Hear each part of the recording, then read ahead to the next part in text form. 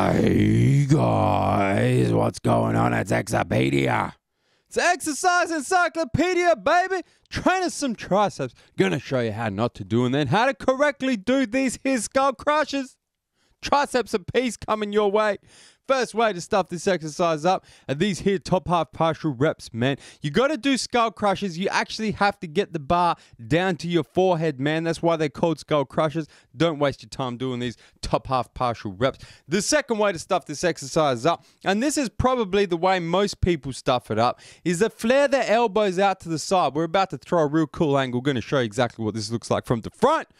But you got to keep your elbows in tight, man. You flare them out to the side like this, it becomes like a tricep press, not a skull crusher. Keep those elbows in and use those triceps to lift that weight, man. Don't be bringing in chest and delts and all kinds of other muscle groups. The third way to stuff this exercise up are what we like to call pullover crushes, or pullover skull crushes, or pullover French press. I don't care what you call it, it involves a pullover, and this is what happens when you watch too many IFBB Pro videos or look at too many Muscle Mag workout routines. This is a complete waste of time, man.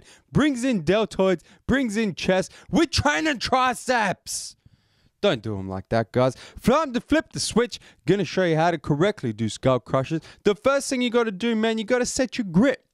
So a lot of people come in with the skull crushes and go too wide. Don't be going too wide. Similarly, don't be coming in too narrow, man. You come in too narrow, it's going to force you to flare those elbows out to the side. You want to go about shoulder width apart. And then in terms of your thumb position, you can either go thumbs over the bar, gorilla grip, or you can go thumbs under the bar. It doesn't really matter, whatever you find more comfortable. Flip that bitch up.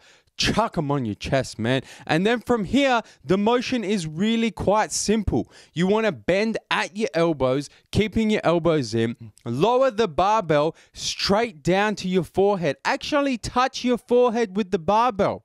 That's what we call full range of motion. And then from there, you want to explode up with the triceps, coming almost to full lockout, but don't lock out. And make sure you squeeze at the top of each and every rep. Stretch down the bottom, squeeze at the top. Guys, hit the subscribe button.